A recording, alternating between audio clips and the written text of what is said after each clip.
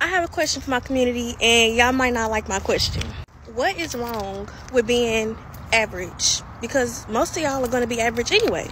What's wrong with living just a comfortable life? Just a nice house, a nice car. Why do y'all all have to want mansions, want to be millionaires, want to drive luxury cars, want to wear luxury clothes? If we're being honest, most of the people who want to be above average can't even answer that question.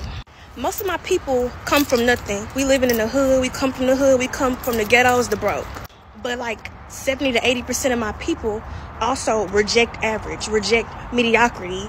And you have to be above average or your life is, shameful? But if we're being honest, everybody who want to be above average can't be above average, because then that will be the new average. That makes sense? Most of y'all was average students in high school. Let's be for real. Y'all got B's and C's and didn't care. But now that y'all out in the real world and y'all see what an above average mindset gets you, the benefits of an above average mindset, y'all want the benefits, but y'all still don't have the mindset to get that. A lot of my community want to be lazy and get rich off of get rich quick schemes. What?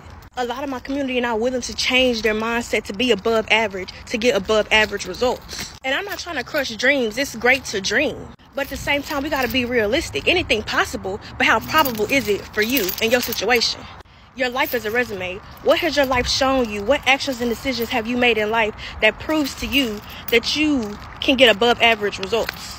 What above average decisions have you made and above average actions have you taken? Realistically, you probably don't need to be a millionaire, because your decisions and actions are going to make you lose that million as soon as you got it. In my community, we need to stop turning dreams into delusion.